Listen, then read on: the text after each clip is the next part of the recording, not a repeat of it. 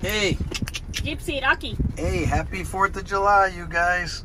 Got their little outfits on. Mommy's got her outfit on. Everybody's happy here. All right, guys, you ready? Let's do it.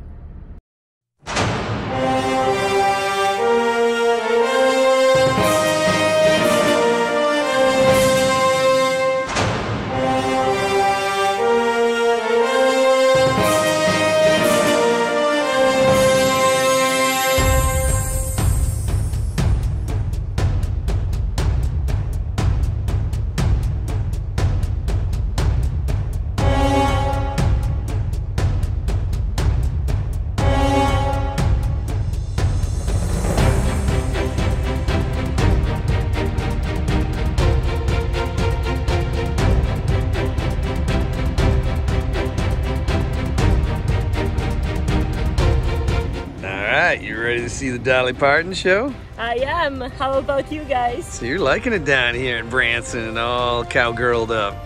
Yeah, I'm ready. I am in the park. All right, let's do it. We've got a great video for you today on how to have fun outdoors. That's right, travel tips for Branson, Missouri. And boy, did we have a great time there in 2021. 4th of July weekend, and we enjoyed it all. Fishing, from checking out monster pontoons. Check out our video on this 32-footer. From fishing and checking out all the great shows all over the strip, including the Dolly Parton Stampede, all the cool museums, and lots of fun attractions and rides all throughout Branson. But the fishing is remarkable too. Check out our video on big trout and our part 2 on bigger trout. Right there in Branson, and wow, did we collect some big rainbow trout. Then we didn't stop there. We hit Table Rock Lake and had a great time catching those walleye and bass, and boy oh boy did we clean up there. Lots of fun. So we're gonna get started with the travel tips, so please subscribe, hit that like button, tell us what you think about Branson, Missouri, if you've been there, and some of your comments down below on what you liked and didn't like. We also did a video on the campground, so check that out. But overall, we're gonna get started with tip number 1. Okay, tip number 1, and this one is a biggie, and that is book ahead. That's right, book ahead. It doesn't matter if it's your hotel or if it's your campground or if it's your dinner show or it's your fishing charter. It doesn't really matter. The secret to Branson is booking ahead, and I mean well in advance. At least a month or 2 in advance to make sure that you're all set up. These are some great activities, but there's a lot of people that book ahead, so it's really important that you do so, especially with the campgrounds and the hotels and the dinner shows and even the fishing charters. Some of these fishing charters are booked out quite in advance. So that's tip number 1, book ahead. Tip number 2 is take advantage of a fishing trip while you're in Branson. Even if you're not into fishing, you're going to have a great time. You're going to see a lot. And quite honestly, the fishing is just exceptional. If you were ever going to try fishing, Branson is definitely the place to do it.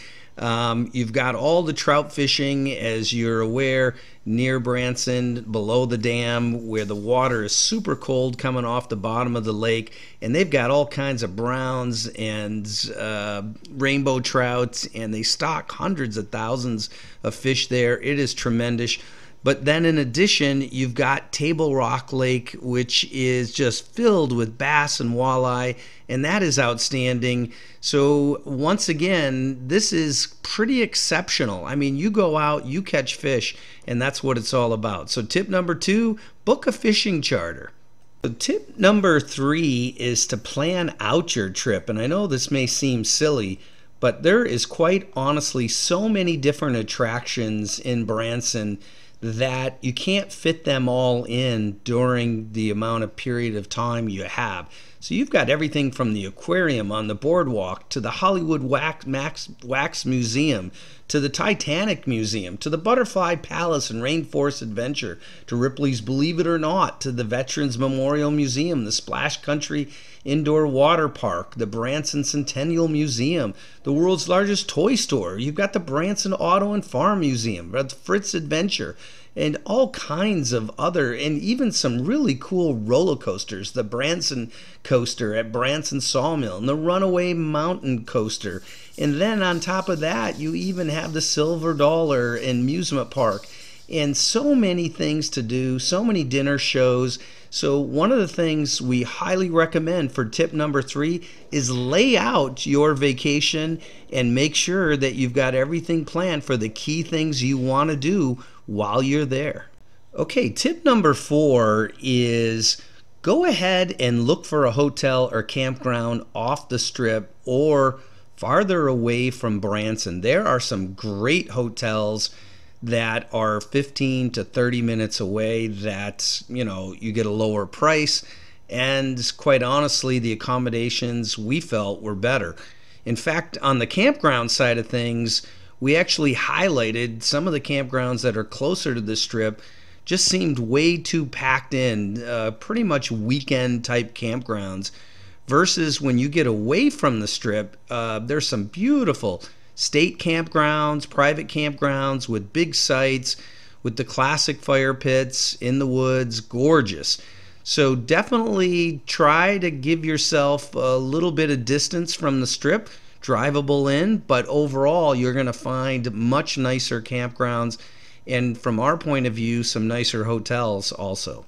So tip number 5 is make sure you hit the Dolly Parton Stampede. That is phenomenal, but also the Clay Cooper Show.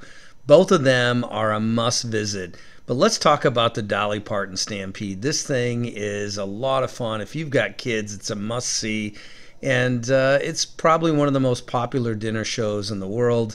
For sure, the Clay Cooper Show is so well done. It's a family affair, and he is just remarkable, and the music is just tremendous, and we would highly recommend that. And also try to check out some of the smaller shows. They're a lot of fun in Branson. What you got going there, Alice? Some suggestion for our followers.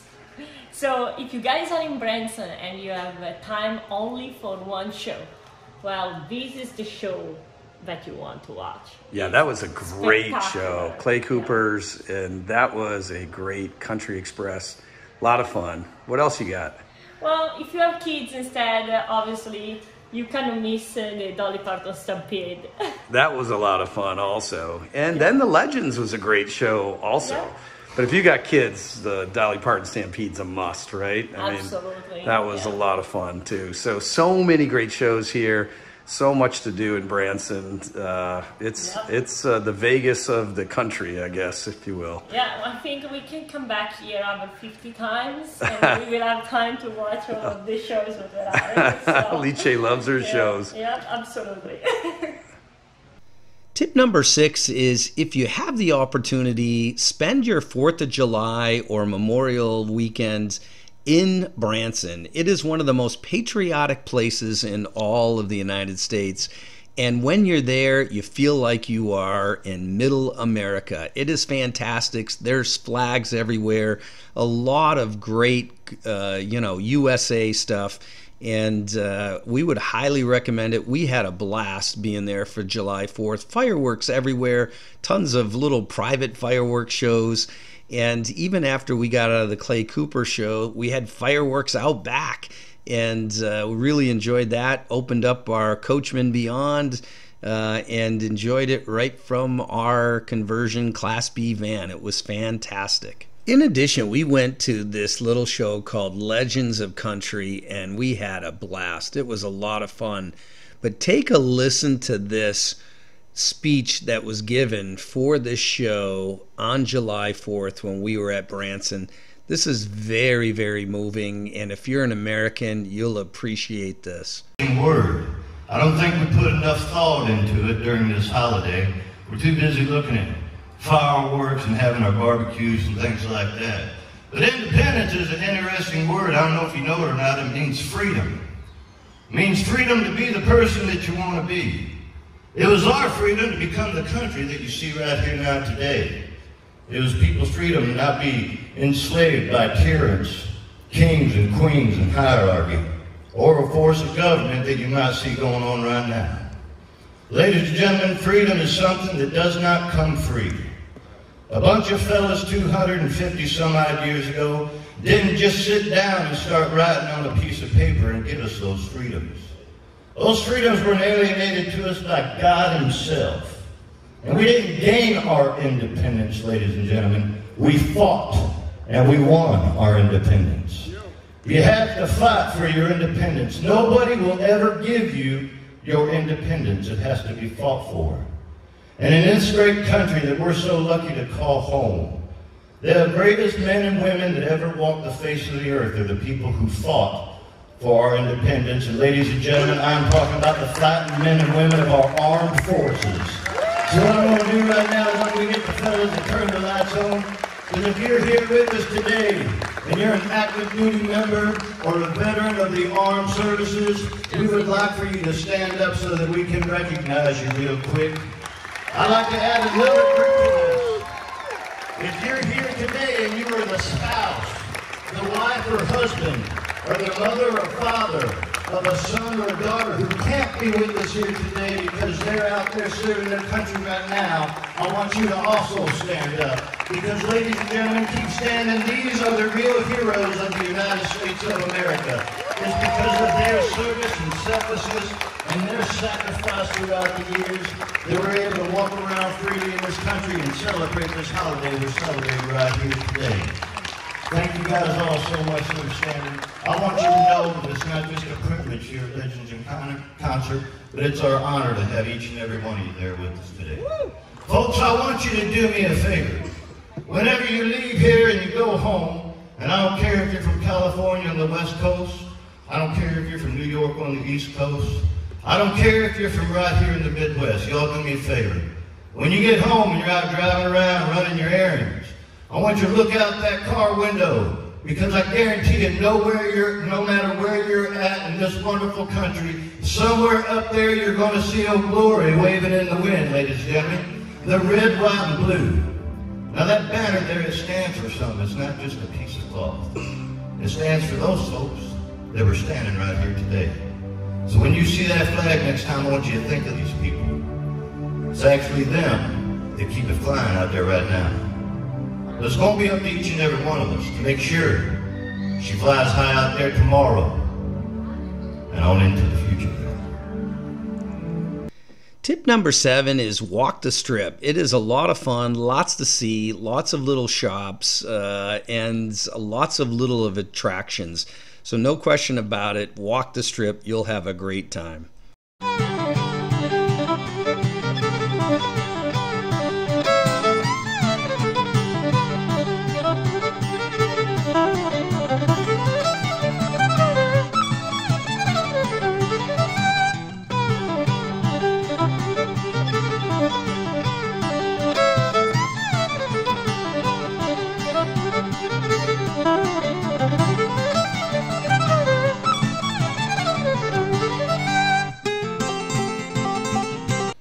Tip number 8 is stop at the visitor centers. Lots to see, lots to learn, and even the visitor centers that are near with state parks and other areas, such as the Table Rock Lake Visitor Center, was outstanding. It was actually very, very impressive. The lake is impressive, and they do have cruise boats out on the lake, the dinner boats that you can do that are a lot of fun. So definitely take advantage of that. Wow, super nice. I mean, this is nicer than most museums. Absolutely. I mean, and if we can think of it as a visitor center. Yeah. But they did an amazing job, and they covered all the different topics, like the map, and then the water, animals, plants, like anything you can think of. Yeah, I mean, this the is... history also, the place. Yeah, it's very impressive. I mean, really well done, for sure.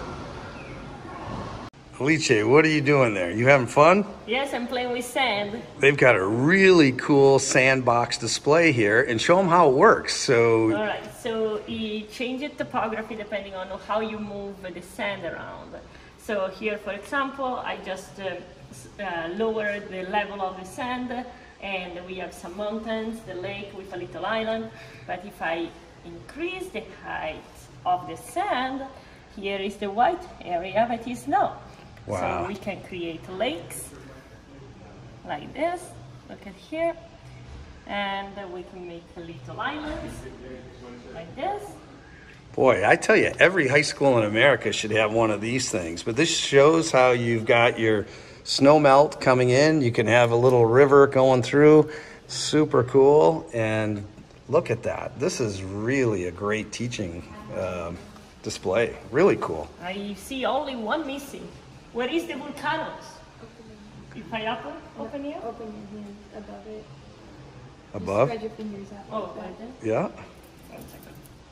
Oh, wow. Look at A that. little bit higher up. Wow. Look at that. That's awesome. Boy, that It's is melting down. Do you, ooh, my hand was there. Can you also create a volcano? Not with this one. No? But Wow. But if you do the you lake, just yeah. open up your hand like that, it starts raining because your hand is the cloud.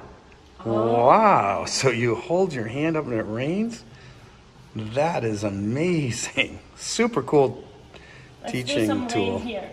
Wow. We don't want rain. We're on vacation. We're traveling around for... Ooh, everywhere is raining. Look at that. Wow, I have a superpower.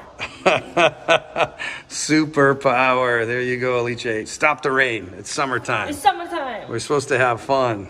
Ooh, Look at all the water.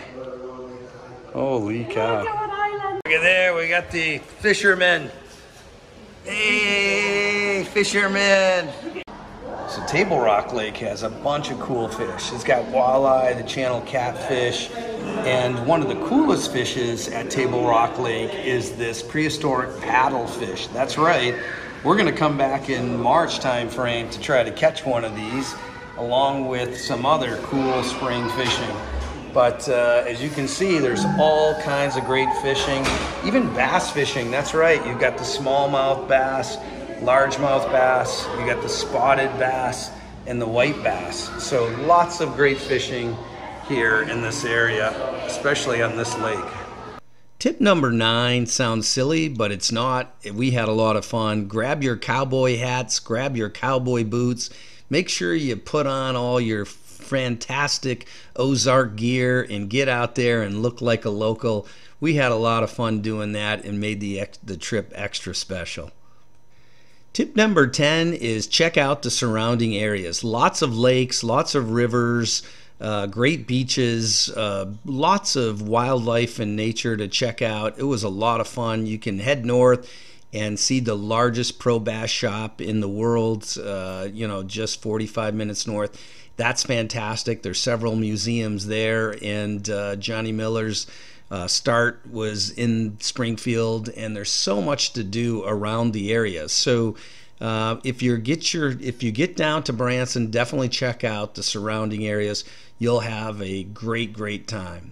Overall, thank you so much for watching How to Have Fun Outdoors. Please subscribe, hit that like button, tell us what you like about Branson, and thank you so much for watching our channel. We really appreciate it. Tommy, what are you doing? We snuck into the dam operating room. That's right, the dam operating room. And take a look, we can control the waterfall. Tommy, you shouldn't do that. You shouldn't. What a great trip in Branson, Missouri. For everyone back home, if you miss 4th of July, just come to Branson because it's 4th of July every day here. We're here at the dam, and this is the lake is above, where you'll see a great fishing video where Alice catches some nice bass and walleye. And here's the river where Alice caught some amazing trout. So if you're not in the theater, that's fine. They got great fishing, great outdoors, lots of outdoor activities, tons of rides, amusement parks, you name it. it's just a great place to visit overall. What'd you think? Well, it was a great discovery for me. I didn't know what to expect, and actually it surprised me. Yeah, I mean, really great shows, huh? I mean, weren't they awesome?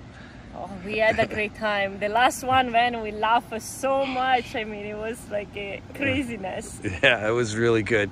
So great people, great area, and I was surprised. Really great time here in Branson, and we'll be back for sure. So thanks for watching. Definitely leave your comments below. Hit the subscribe button, and thanks for watching How to Have Fun Outdoors.